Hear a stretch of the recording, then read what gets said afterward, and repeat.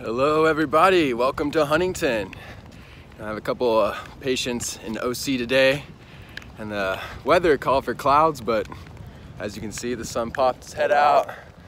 So Bruno and I are heading down, going to one of our favorite spots, the Huntington Dog Beach. So, you know, we're 3 months in now to 2019, and I just want to remind you guys to keep living your best life.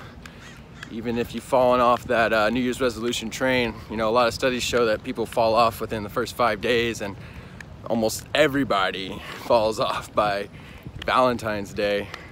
So don't worry, brush it off, get back on that horse and keep going, and stay creative.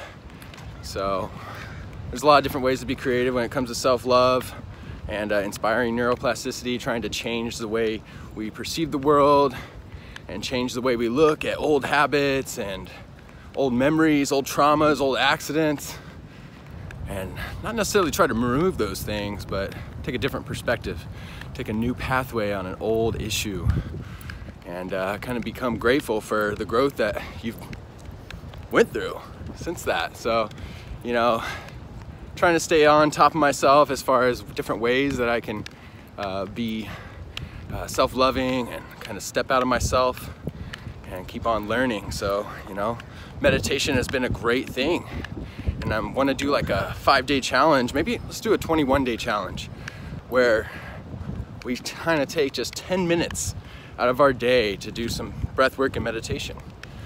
And a lot of people, you know, they think that meditation might be about, you know, clearing all your thoughts and not thinking about anything, which is really hard because a lot of studies show that about 47% of our time that we spend in our life is actually in deep thought, trying to find happiness, trying to find ways to happiness. And the only real way to be truly happy and truly grateful and content is to be in the moment, enjoying yourself and appreciating what's around you. And so using that meditation, taking 10 minutes out of the day to take some deep breaths, do some different variations of some breath work. I went through a great breath work class the other night with my friend Felipe. So I'll put the link in. It's already on my news feed, but I'll put the link for that breath work class. You guys can check that out. He's in Orange County and also in LA. But you know, the meditation is great because it doesn't allow you to kind of step out of your thinking. It allows you to step back. Take a step back, take a new perspective, take some deep breaths, and take a new look. Hi, how's it going?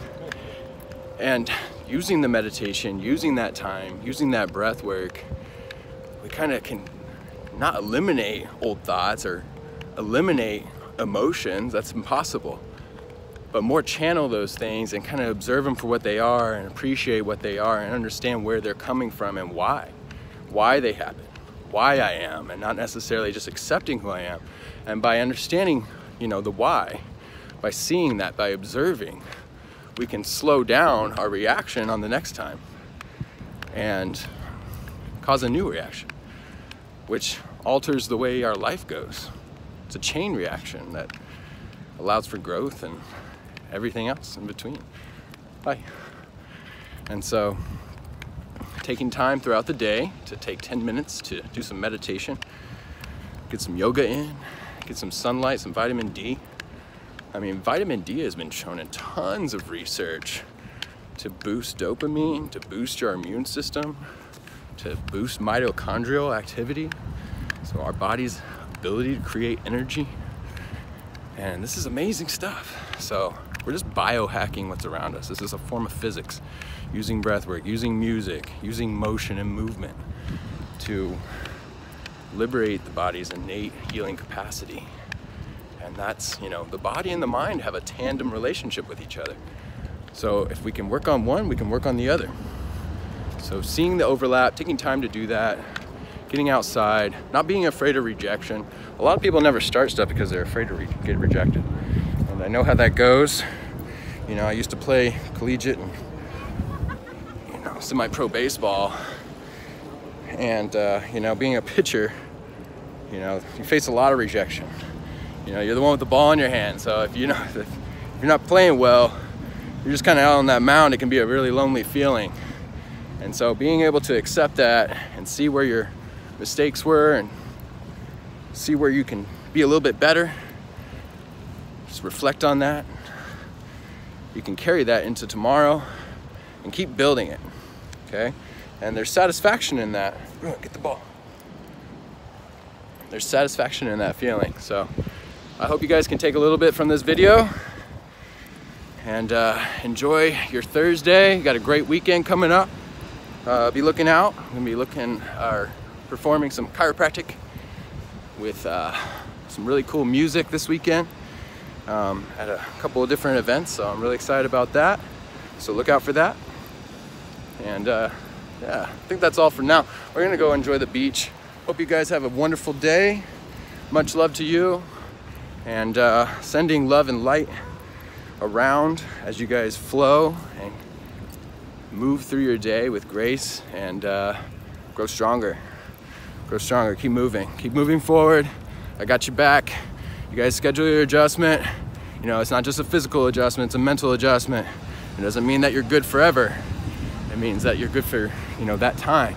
It's kind of like an upgrade. You know, what would your cell phone, what would your computer be if you never upgraded it? You never upgraded the software. So we got to upgrade the software. Sometimes we got to go and help and fix the old hardware and make sure they're all synced up. And that's what we're doing with this type of stuff. So keep your body, keep your mind filtered and synchronized, and keep moving forward. Much love to you guys. Have a great day.